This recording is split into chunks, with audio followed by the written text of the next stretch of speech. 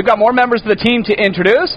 This time we go to Natalie Zach, who's got another lucky participant for our Bet with the HBPA. Thanks, Chad. I'm here with Glenn PyeMan. You can call me the PyeMan. The PyeMan, and Pat.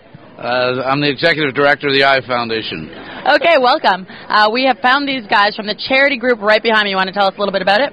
Yeah, the Eye Foundation of Canada, which Pat's heavily involved with, does a lot of research into vision issues and eye care in Canada, and we've supported it for a long time, and Pat does a lot of work with the group. Okay, well, we're hoping to help support it tonight. I'm going to give you $1,000 to wager over 4 races. Right. What do you know about betting?